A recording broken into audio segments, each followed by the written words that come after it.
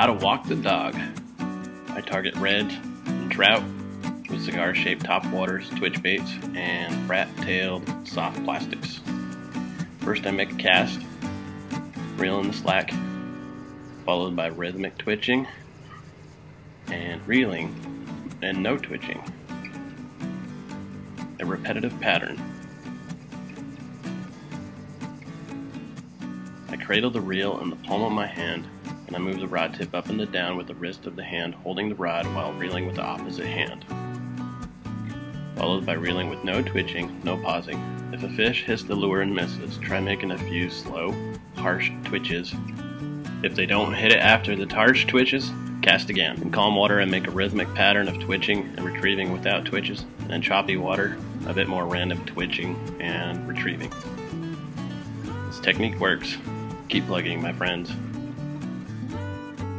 Also, when setting the hook, don't set the hook, just reel the slack in. Also, to get this dog walking action going, a bait caster works best. There's a lot of slack, almost too much slack in a spinning rod. I use 20 pound to 30 pound monofilament leader with a braid main line, maybe 2 to 6 feet of monofilament's fine, especially for top water will float, and then fluorocarbon for soft plastic and twitch baits. And then the braid, there's no stretch. Ah! That was a keep, but I just lost it.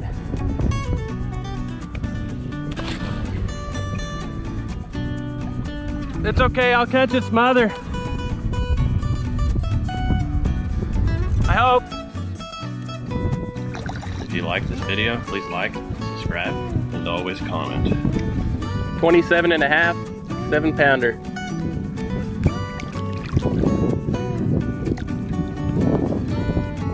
Here she goes.